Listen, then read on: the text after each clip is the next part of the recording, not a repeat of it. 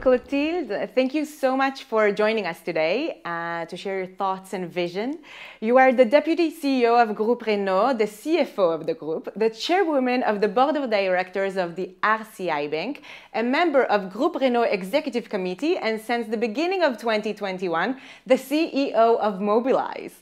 I'm sure that sleep is overrated for you, and no doubt that you deserve being elected as Femme de l'Année 2020 by WAVE, which is Women and Vehicles in Europe. How are you today? I'm very well, thank you. On this morning in Paris. Would love to be with you in Israel, but it's unfortunately not possible due to the circumstances, but I'm very well. Well, soon again, I hope. 2022 will probably be in person all together here in May in Tel Aviv, so we'd love to have you with us. So I'll get right down to it. OEMs, they used to develop everything in-house, in full discretion, behind very high walls, until they were ready to launch the new model. Here you come out with this new brand, Mobilize, and your message is very clear that what this brand is going to develop in the terms of mobility and energy is going to be created by an open ecosystem of collaborations. Could you explain a little bit more about why this is happening now? What are the advantages and challenges of this new visions and synergies? And what are you going to keep in-house as products? Oh, okay, thanks. Well, I think, the automotive industry is getting more and more complex. A car now is not just an engine and wheels, if I may, but the part which is linked to software technology is getting more and more important. And either you choose to do everything internally, and that's what we have done in the past and other OEM have done in the past, and we see that now delivering the cars with the right level of quality of the software which is inside the car is more and more complex. So either you hire tens of thousands of software engineers in your company, which some have decided to do, either you decide to partner with tech companies and do it all together. And you've seen that we recently announced for Renault the Software République, where Renault has joined with tech companies such as Thales, Dassault Systèmes, Atos, Orange, or ST Microelectronics in order to develop this ecosystem. And most of their work, by the way, is going to be to build the enabler that Mobilize is going to need in order to build the mobility of tomorrow. So that's where, for Mobilize, we said we don't want to do everything alone. Why? Because first, it would take too long. It would be too late on the market. And second, we don't masterize everything. We need partners. What type of partners do we need? We need a bank. We already have it. This one, we don't need to partner. We have RCI Bank, which I have the honor to chair. We need to partner with startups. We already have some startups through Alliance Venture or through Renault Venture Capital Funds, where we are working and doing things. Or we have startups which we acquired in the past, more technobrick like IKB or Karoo or company like that, which are giving us the technobrick. We also have a startup in the car sharing, which is called Zity, which is currently in Renault or Madrid. But we also had another way of looking at partners and ecosystem. We think that if we work in the mobility field alone with just the view of an OEM, we miss the point. So we have to partner with other mobility players. And we announced last week that we are going to give you an example in Paris to start with. We're in Paris, so it's the easiest to start with, but we intend to do it in other places of the world. We partner with other mobility provider, namely Uber, that everybody knows, BlaBlaCar, which you may know in Israel, which is a peer-to-peer car sharing organization, which is huge and very, very developed, not only in France, but in other places of the world. And for Paris, we decided to partner with RATP, which is a public transportation.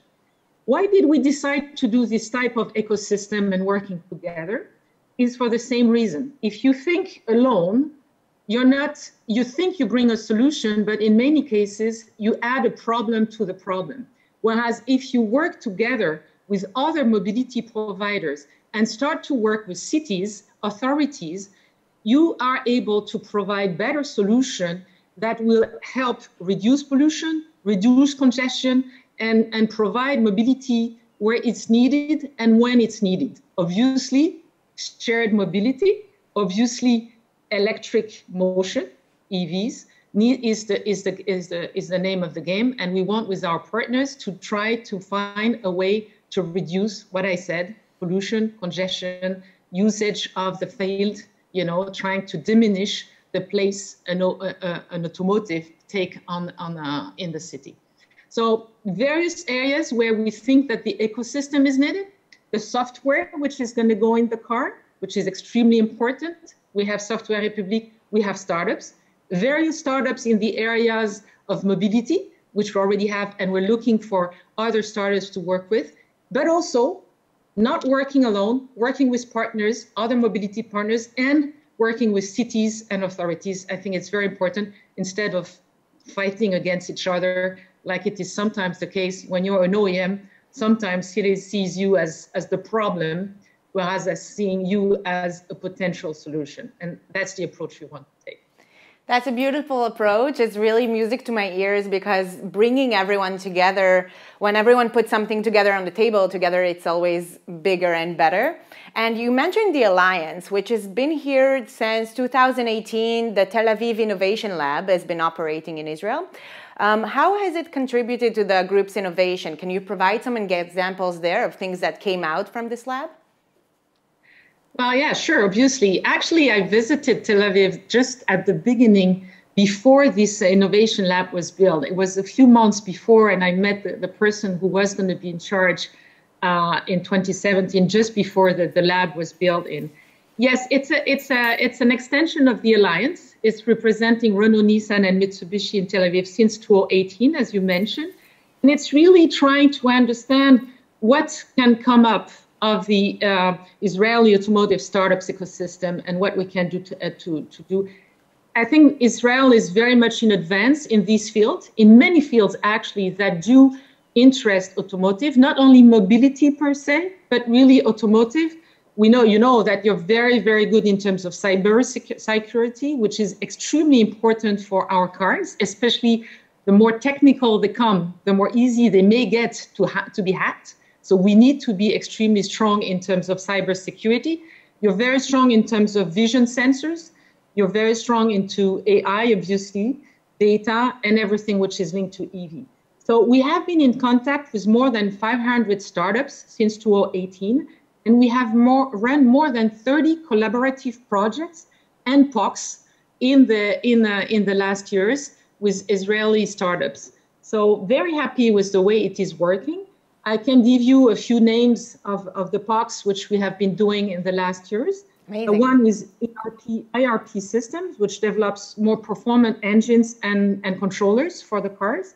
Another one, which is Apollo Power, which develops innovative lightweight solar roofs, very nice on our cars. And another one, which is called Cardom, which is a new voice enhancement and separation technology. So 3 ones which are extremely emblematic for us. We also have, as I said earlier, worked a lot with Alliance Venture.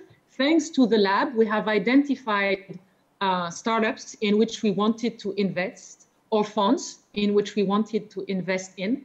And we have, through Alliance Venture, invested in many mobility funds, which we have a lot of contact with regularly, and directly in 2 startups, one called Upstream Security, again, discussing about security as I did before, and Autonomo, which is in the field of the data. So I strongly suggest you to also look in the mobility services place and the electrification space. We have a lot of startups also in those areas. So I'm sure with the future of Mobilize and when you're taking it, you will find more relevant technologies. But it's amazing to see all this activity going on here already in Israel. So when looking at the future, how do you see the role of this lab in Tel Aviv when developing your Mobilize ecosystem? What are the opportunities to EcoMotion startups and technology companies that will come? Well, I think indeed there is a lot of things to be done with Israeli startups in the field of mobility, pure mobility, like Mobilize would like to develop. You have very good example of what Israeli startups can do with Waze, with Move It, with Get Taxi. Actually, I did meet back in 2017 when I came to Tel Aviv, the founder of Waze. It was a very inspiring discussion that we had. I had decided to come to Tel Aviv to do a learning expedition with my team as a CFO at the time. And I would like, as soon as it opens, to come back with my Mobilize management team, because there's many people we can do things with. Actually, we did have a lot of discussion already through Visio, obviously, with some Israeli startups, because as you mentioned, there's many things that can be done. And I like the way it is approached by the startups. So we are specifically interested on cooperation with different startups developing. For example, we have currently discussion with Moodify on the scent you have in the cars, which is very important in terms of having people happy to come and share cars.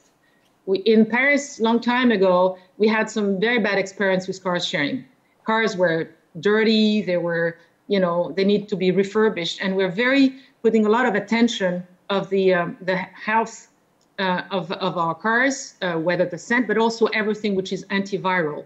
And on the antiviral, we're also working with Israeli startups. Actually, quite a few of them did participate to a hackathon that we did make with Renault to try to find the best technical solution in order to make sure that when people go in the car, not only it smells good, but it's safe. So there's a lot of things that we're doing on that, and we're having pilot with some Israeli startup at the moment. On the rest, we are looking at what type of sharing and services we can develop in Tel Aviv, for example. I have had some discussion with some of your people in ministry a few weeks ago to see how we can come to Tel Aviv, either with cars for car sharing, or we also have cars which would be very well and purpose-designed cars for ride-hailing, taxi, and we're looking into what we can do when these cars are going to be available.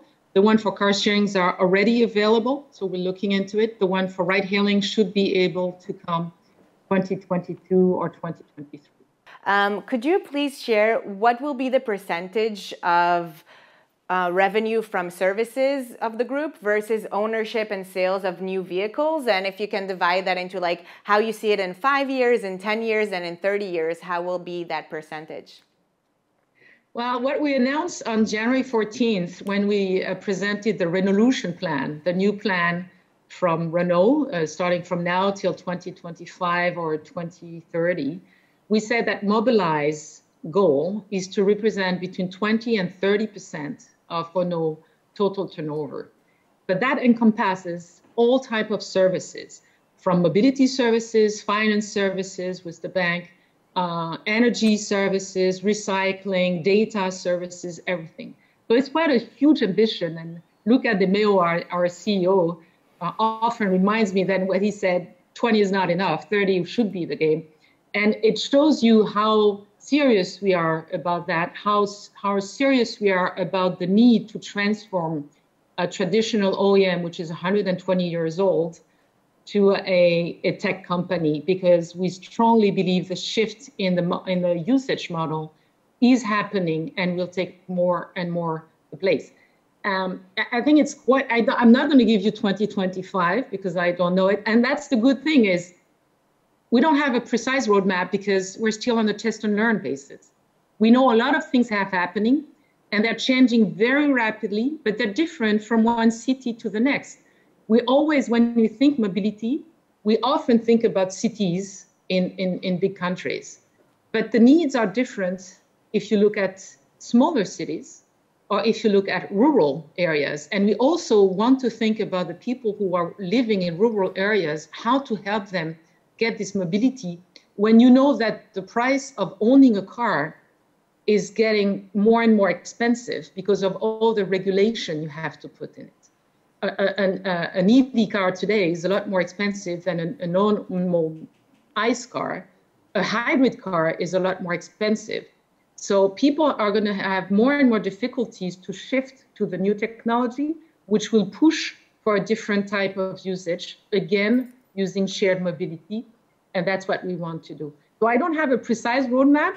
We're testing a lot of things. We want to do it startup mode, which is difficult when you're in a group which is 120 years old. But the good thing is that the CEO and myself are convinced, supported by the board, that is the road to be taken. I totally respect that. You need to start doing, and then you can go quickly and learn more as you go. You spoke about electric vehicles, but there's an issue that's still there, and that's the battery lifetime value management. Are the Alliance's member companies ready to take back the used batteries from the garages and repurpose them? How is this done? Is this done already today? What will be their second and third life? Or do you even believe in this new concept of lifetime battery insurance? Because this is something I've been hearing, and I wanted to hear your thoughts on this. Well, the good thing is, compared to everybody else on the planet, we have the longest experience in terms of EV with the Alliance. Renault, Nissan have been the pioneer, if I may, in EV mobility. Renault, we launched our first EV cars almost 10 years ago now, and we have learned a lot. And what we have learned is battery lasts a lot longer than what we had feared. And actually, we are only seeing the first battery come back 10 years after. So they have a long lifetime. And what we do now is we're really understanding that even at the end of the life of what we could call a battery, which is good enough for EV mobility, you can use it for many other things. And we have already developed quite a lot of experience in terms of second life of the battery, where we use the battery we get back from the cars for storage, fixed storage, and we are using that to generate electricity power for plants, for boats. We have a boat, the Black Swan, which is on the Seine in Paris, which is powered by second life battery. In some of our plants, in Douai, in Flins, we are a second life battery in a stationary stage, being used in order to help power the plants. We also have some experience, which we call the smart islands, which could become the smart cities, where we provide second life battery in order to help areas, islands, to be fully autonomous. We have one in Porto Santos in Madeira. And the idea is that in 10 years, they would be fully autonomous in terms of energy, using EV cars, obviously, but also using second life of battery to generate electricity. And I think that is the future. Very interesting, where you could be self-autonomous in terms of battery, in terms of electricity consumption and usage and creation at the end of the day in your area. So that's what we're doing. And when the battery is not effective anymore, even in the second life, we know how to recycle. And that people often don't know that. They always think, oh, EV, it's dirty, because we don't know how to recycle battery. It's not true. We know how to recycle battery. Up to 95% of the battery can be recycled. And then you can re-extract the material, which is quite expensive, to do some other new batteries. So it's very interesting. And to come back at the end of your question about lifetime insurance, actually, we want to get back this battery, in order to recycle them and to do, second life of battery. And when we launched Zoe, which, it's our emblematic car, we launched it in a very specific scheme where actually people were buying the car and we were leasing the battery in order to remove the anxiety about the duration of the battery. So we launched it that way, which means that for most of the Zoe, which are currently on the road, and it's a few 100,000 of them, we own the battery. RCI Bank, it owns the battery. And we know, again, we're going to recoup them and then recycle them. We are stopping this type of scheme, though, because for the people, when they want to sell their cars, they discover that they can sell their car, but they can't sell the battery that goes with it, and it's a hassle. So they're asking us to go back to either full leasing or full purchase, which we will do. But we intend to nevertheless keep the link with the battery, helping them to understand what is the state of health of their battery and recoup them in order to recycle them at the end of the day. So we really would like to see the full loop of the battery life cycle. It's super important looking at the full loop, and I think you cannot say mobility today without saying energy nowadays.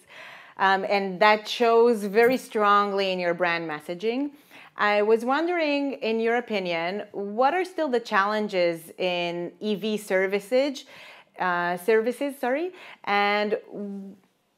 if you could have one wish, okay, and find a startup that would approach you and say, I have the perfect solution for, what would it be?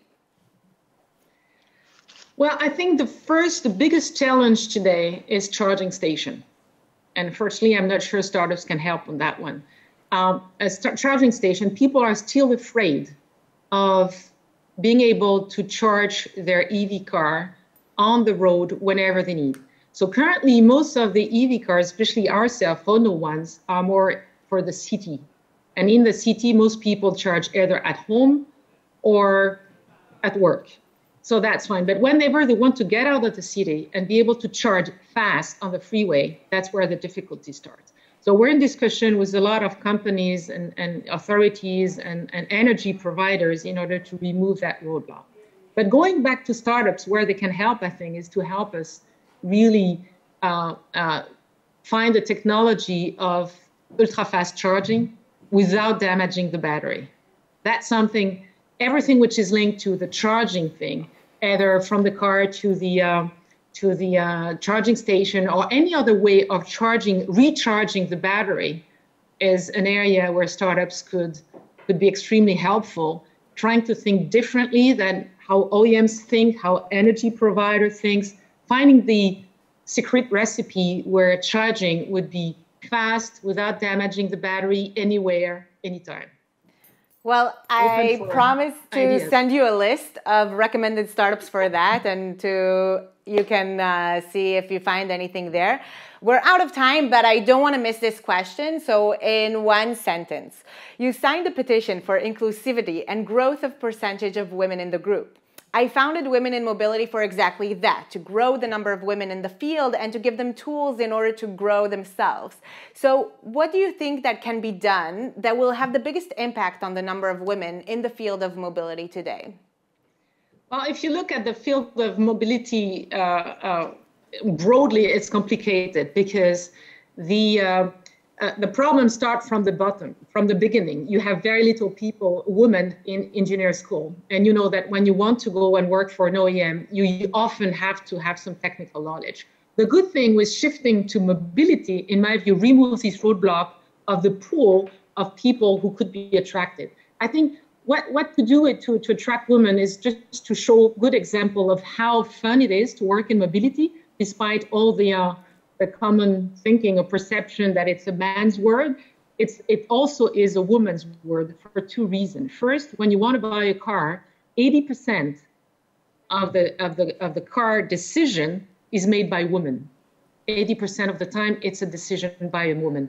And in the mobility field, you don't need to know what a car is. You don't have to think about it. Just look at the usage. And I think women are very good into defining what is the most pragmatic usage that you want to have with something, rather than the technical background which is needed to do so. So in my view, it's just that way, making sure that people understand how fun it is to work in this industry.